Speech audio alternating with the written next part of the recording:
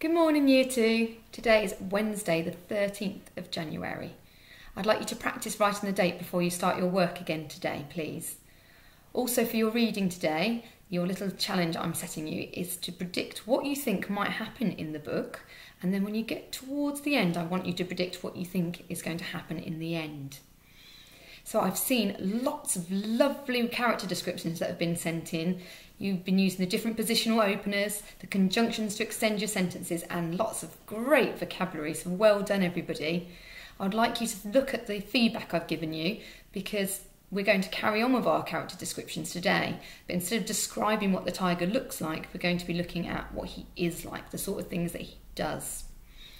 So today's lessons are going to start with some phonics, and it's a little bit different because we finished the split digraphs. We're now moving on to adding the suffix ing. A suffix is just something you put on the end of a word, and we're going to look at putting ing on the end of some different verbs.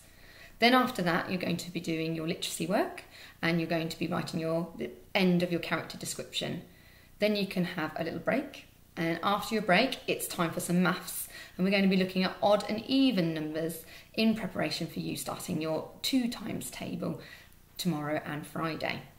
And then after maths, you can have some lunch. And after lunch, it's your afternoon subject, which is linked to our RE, but it's an art and design one, where you're going to design an Islamic pot or dish. Okay, now finally, did you spot what was different today about the tiger who came to tea behind me? I wonder if you noticed it.